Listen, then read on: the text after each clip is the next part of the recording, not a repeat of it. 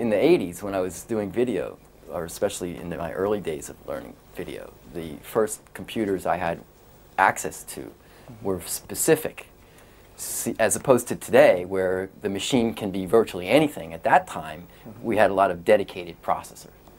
So the dedicated processor, for example, was like a CMX editor, you know, the computer editing system for videotape editing, CMX editor, and then other specialized processors like a digital effects device like a DVE or a Quantel, Squeeze Zoom, ADO, then Kaleidoscope, Quantel Paintbox, things like this. So I was using computer much more as a method of controlling media in terms of media post-production, than I was in controlling data. Because the interface at the time, especially, was about moving analog signals, not transmitting data. So I'm an old school guy in that sense, where I'm coming from signals, not from digital data. Then I guess the first computer I owned was in the 1980s. There was an obsolete machine now, which at the time, it was something called a Mindset. And this was a PC-DOS graphics-specific machine that had a video analog Genlock thing that let you do simple 8-bit animation and superimpose that on video. Yeah, and that's what I actually owned at one time. It had a very limited capacity and was incredibly slow and tedious to use. And the next thing I had was a Macintosh, the SE, you know, this classic black and white version with the little screen built in, mainly doing word processing, and Amiga. So end of the 80s, the beginning of 90s, then I got into Amiga, especially because I was doing video and graphics, and that was something I could have at home and work on, as opposed to the highly specialized machines that I would use in the expensive post-production television-related studios. The biggest issue in creating art, you know, technology and computers enable individuals or artists to have a means of production. And as Moore's law evolved, and as the processors became less expensive and more powerful, the capabilities, for example, what I would need to go into a $2 million editing suite to accomplish, I could, to some degree, accomplish on my desktop. And that lowered the barrier for the means of production in a very substantial way, where you could do something of relatively high production value at a reasonable cost and own the means of production. But the problem always was, and it's what we face going into the future with the consolidation of control over distribution, ownership of content and distribution, was once we have this means of production, how do we get it out when we produce? And as a video artist, you know, in the 80s and early 90s, it was always a matter of, okay, you produce something and what was your audience? How did it go out? The chances of getting something experimental or maybe politically outside the mainstream onto television was always the barrier. And what I saw coming down the road, that the internet was the convergence of the means of production and the means of distribution, and also down the road, the future of television. Well, when I looked at what the possibilities were, there were opportunities in the mid-90s. At the time when the web first came about, for me, it was very primitive. You know, at best, a very slow display of a still image. This was in stark contrast to the level I was working on in video. But at the same time, even a simple page of text, information with an image, the ability to have global or nearly, you know, wired world distribution of this information without the gatekeepers was intriguing to me. So the question was, as the internet scales, as the data pipes become more consumed with basically television, the inversion of the net, I saw this as a doom in the future, that the edge, the intelligence of the network being at the edge was being reinverted, the many-to-many model for example, that Howard Rheingold wrote about, that allowed the internet to grow and the establishment of virtual communities, was being inverted and was being sucked in back to a centralized model of control. And once the old media corporations got their hands on the internet and perverted its potential from being a decentralized many-to-many peer-to-peer network back to a centralized one, I saw that the danger was the internet was going to turn into cable TV, where content from the edge would not necessarily reach everybody at the other edge. So in 1995, as I saw the internet transition from a research academic network where commercial use was actually forbidden by the acceptable use policy, commercialization of the internet also posed a threat to independent development, content and production and distribution, especially distribution. So the answer to that was, the premise was, the only way to assure the existence and the universal distribution of independent, non-corporate, non-commercial art content, cultural content, was to be able to buy the bandwidth. Because unlike the broadcasting spectrum, which is regulated in this country at least, and the concept of the global commons, the airwaves, the electromagnetic frequency spectrum being public resource like the oceans, the internet in its physical infrastructure is privately, corporately owned. So the question was how to establish some kind of public space or public access and assure that in a non-commercial, cultural way in this climate of, in this privately owned world. How to create commercial space, how to create public space in a commercially owned world. So the first thing that came to my mind was, what are the means of access? And one of the most essential components, at least in the legacy internet technology as it is the domain name. And the domain name is to the internet what a frequency, like a radio station or TV station frequency, is to analog broadcasting. And so in order to find the content, one needs to have a domain. Not only in terms of defining the content, but also enabling the access to the content. So what I saw was an opportunity, because the limitation of the domain system to country code.de or .fr or .com, .org or .net was an artificial limitation. It was not a technical limitation. So in 1995, 1996, I read the specifications, I read the RFCs of the domain system on the internet and understood that it was possible, in fact, a technically trivial matter, to create, instead of .com, .art or .sucks or .media. And in fact, I did this.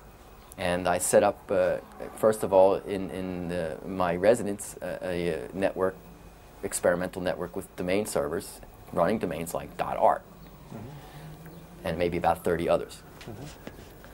This I saw as a huge potential because, first of all, at that time, the domain system became commercialized, 1995, 1996. What was once free to do a domain registration, subsidized by US tax dollars, became a commercial service in which fees were charged.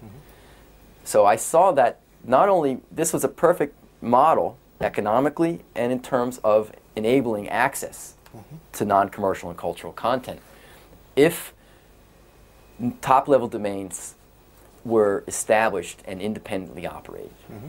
Now, because the internet is unregulated, and there is, of course, strong support, especially in this country, and across political boundaries, but especially in the Republican and neoliberal spectrum, for free market activity, this seemed to be a perfect opportunity to use that structure in a very positive way under a corporate strategy.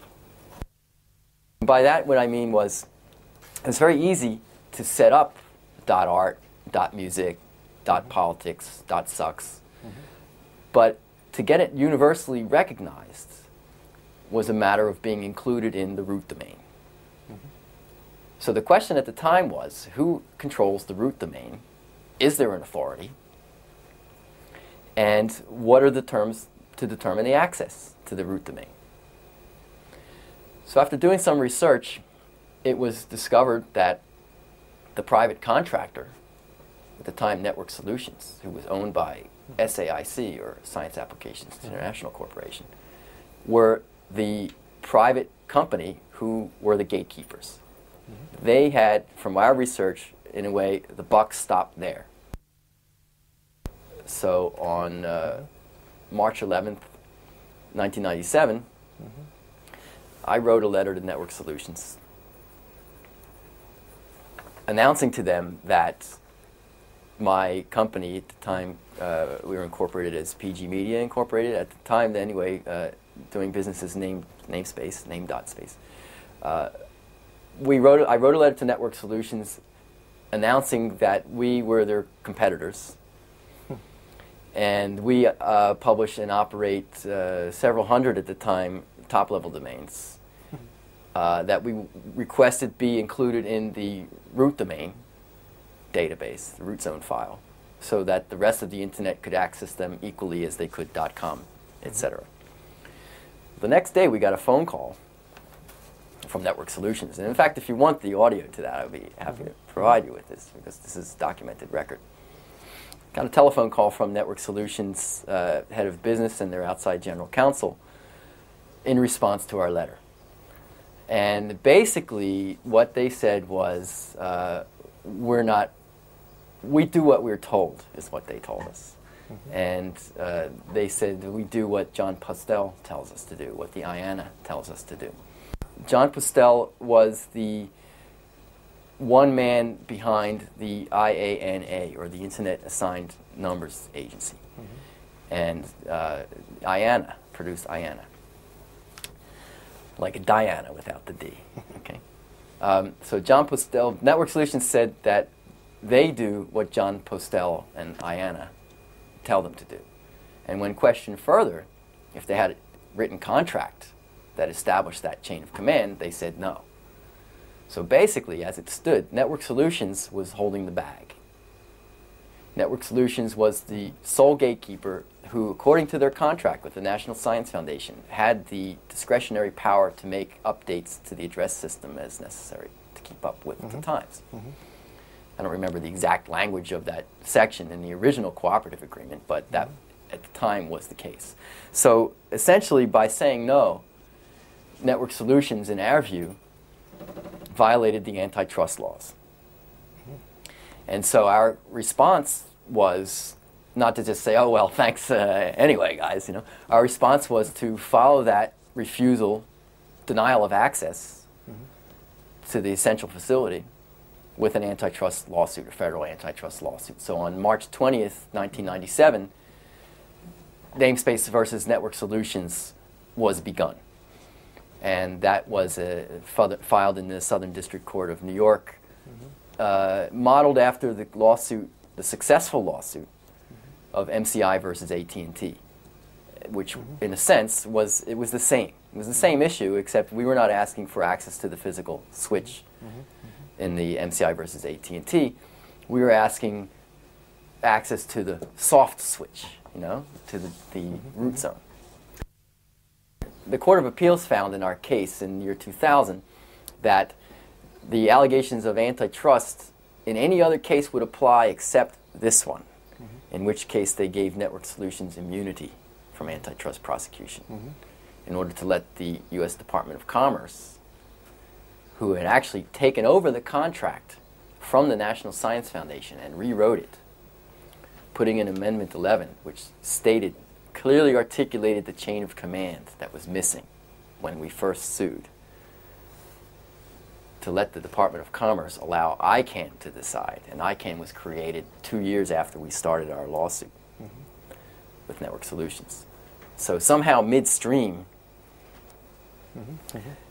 the government intervened in the case. We joined them as a defendant on First Amendment grounds, and they tried to derail us, basically, which they successfully ended up doing.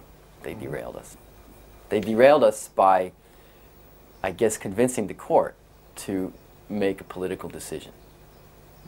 Because if you read the Court of Appeals decision in our case, it didn't say that the immunity was given for any statutory grounds. It was a conduct-based immunity. It was a special formulation in this case to allow Network Solutions to have immunity to route around the antitrust law, to let the government make a policy decision. So the court's decision was not based on statute, because had it been, we would have prevailed, as MCI beat ATT. But instead, they found in favor of Network Solutions for policy reasons. There are 3 common myths about the Internet. That is that the Internet is public, that it has no borders, and that it has no center. These are all false. The Internet is not public because it's privately owned infrastructure in an unregulated environment. The Internet is not borderless, although it appears that we can communicate transparently across continents. But in fact, borders are built into the protocol. In fact, what makes the Internet able to exchange traffic is a protocol called Border Gateway Protocol, or BGP. Border Gateway Protocol. And every switch, every router where a network interconnects with another one is a border. And the firewalls are the customs police that decide which packets can pass or not. So it's a very selective and very controlled process. And if you look at a map of the Internet, it, in my description, is a loose confederation of corporate nation states who control private infrastructure. And they exchange the traffic only because they agree to, not because they're required to.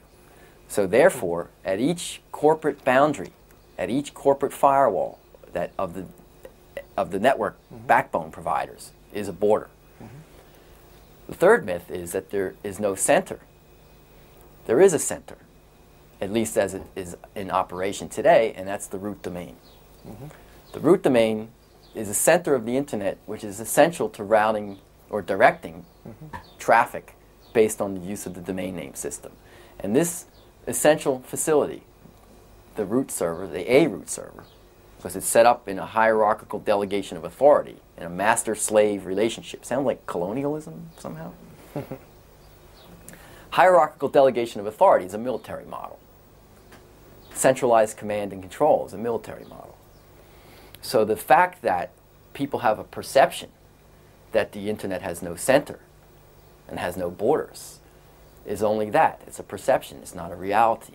And in fact, the centralized command and control through the root domain is a way of soft switching traffic on and off. For example, the root file, the root zone file. The root zone file is a text file, ASCII text. To make an entry of a domain or to delete an entry of the domain is a matter of text editing. You could do it with no technical experience. The fact that the company or the entities that control that have very, very strong ties to the U.S. government. They're basically Pentagon contractors, or SAIC, for example, who owned Network Solutions at the time of the inception of the namespace lawsuit, was basically their board of directors. If you were to enter one of their board meetings, you would make the mistaken impression that you've entered the retirement club of the National Security Agency, the Pentagon, the CIA, etc., because their board of directors contained the former chiefs of the CIA, NSA, the FBI, or other government agencies, generals, people like Melvin Laird, who was the Secretary of Defense during the Vietnam War, or Bobby Ray Inman, who was the chief of naval intelligence while George Bush Sr. was the head of the CIA. Donald Hicks, Robert Gates, former head of the CIA. These were basically the ones who were in control of the Internet. So SAIC, if you were to look at their corporate profile, their largest customers, they're a private company, privately held. So there's no public disclosure of their finances or anything else because they're not traded on the stock market. Their largest clients are the National Security Agency, the Pentagon, and the IRS and a handful of other like large corporations, Bechtel or something like this. So what does that tell you is that we have basically the private spooks with their hand on the control point of the internet. Now, it's not only a matter of control, because if you understand operation of root and top-level domain servers, it's also, in my opinion, potentially a key technical point for the functioning of Echelon. Echelon being the so-called global surveillance system. Because what it enables you to do, if you were to watch the traffic queries on a root domain server or a top-level domain server, you see high-level traffic transaction for every email message, every web hit that's done virtually all over the internet. So that's a high-level way you can get a behavioral snapshot of who's talking to whom. Well, put it this way, one can't discount that this is the possibility, understand? I mean, look, we had George Orwell wrote about things like this. We know about ideas of surveillance and control. Whether or not it was designed from the beginning, I don't know. You should ask Professor Wiener that question. I really can't speak for them or answer for them. All I know is what is the result, how it functions, and the extraordinary means to which the government and the corporations went to keep control, to stop that control from moving to the edge or becoming decentralized. Now, the namespace model was about enabling or transitioning the domain system to the edge, making it peer-to-peer, not making it a centralized command and control model, making the global function one of interdependence and equal responsibility. And this I saw ultimately as a kind of a digital realm of technical implementation of a democracy by technical means, because it requires agreement and cooperation on a technical scale.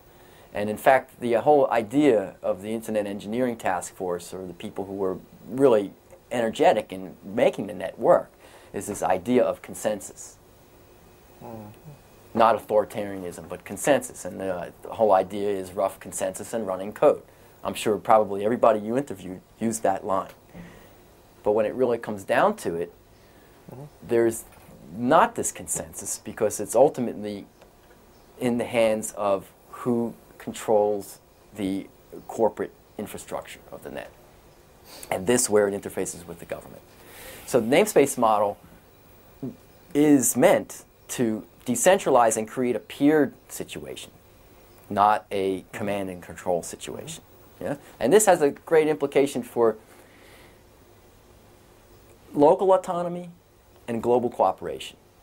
So this is the whole question that we have faced now, for example, with globalization. You know, if you look at the internet as a kind of digital media globalization, okay, and the fact that it's not governed by our Constitution, like, for example, in the United States. There's no First Amendment protection per se on the internet, because where the government is not involved in restricting speech, there's no protection. There's no constitutional protection.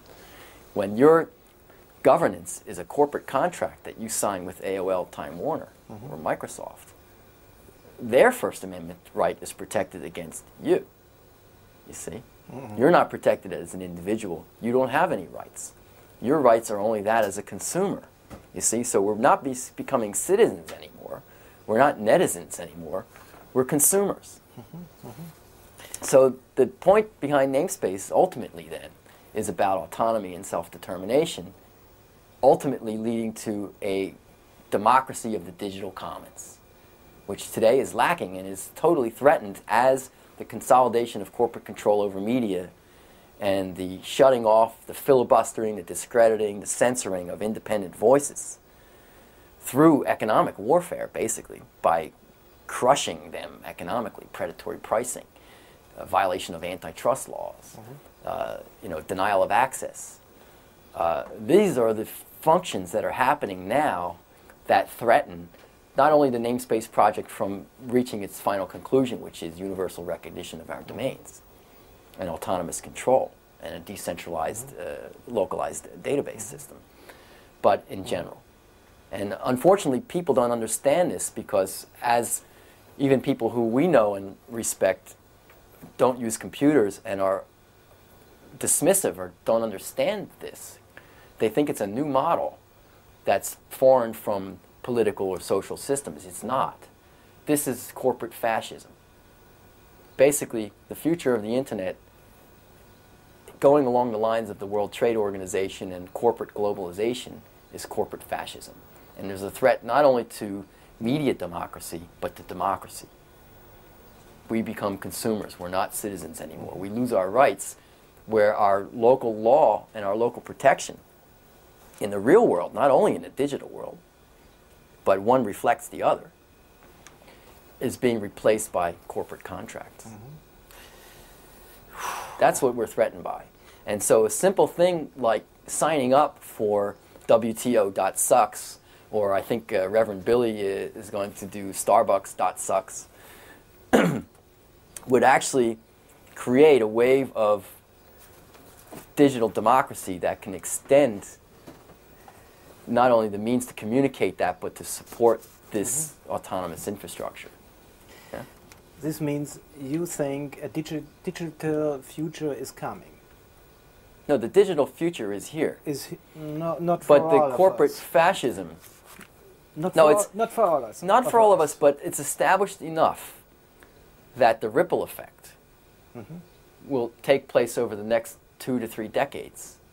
As any impact of the advent of radio, advent of television, the whole idea of, you know, the American consumer model, why people in Europe felt threatened by the American consumer model, yet at the same time were very intoxicated by it, very seduced by that. And in fact, I remember when I first went to Europe in the 80s, that the televisions were state. The telecommunications infrastructure were state-run. Then became slowly privatized. There's still, of course, some state-run TV, which to a point was a good thing. But now, in a sense, even though the way government goes now, I prefer not to have government in my life, or as little as possible. I also don't prefer to have corporations in my life either, because this whole concept of corporate governance, where the corporate globalization overwhelms or replaces, supplants our local sovereignty and our local law. This is a threat. So we have to find some kind of a balance where the citizen matters, where we are citizens and where we're not consumers. And I think the only way that we can do this at this point is that the citizens have to recognize each other, that they have power, and to find a way to consolidate that. And to do this through networks. Because the first means of communication, look, truth is the first casualty of war. People's perception of truth is shaped by the media. Why the term of art in information warfare is perception management. You know, it's this very military corporate thing, if you think about it, management. And managing perception, well, advertising is information warfare. The way we perceive the news, the way events are presented to us, is from a very military corporate point of view. You know, when Dan Rather broke down and cried on television on David Letterman and said, oh, our dear leader, W. Bush, I'll do whatever you want me to do. He proclaimed his complicity to this kind of strangled hold over the media that the government and corporate structures are putting. And basically they're seducing the public into this fame and sensation, you know, coming from Andy Warhol, everybody will have their 15 minutes of fame. What I say is, and what we need to do is, look, you can forget about 15 minutes of fame. What about 5 minutes of truth?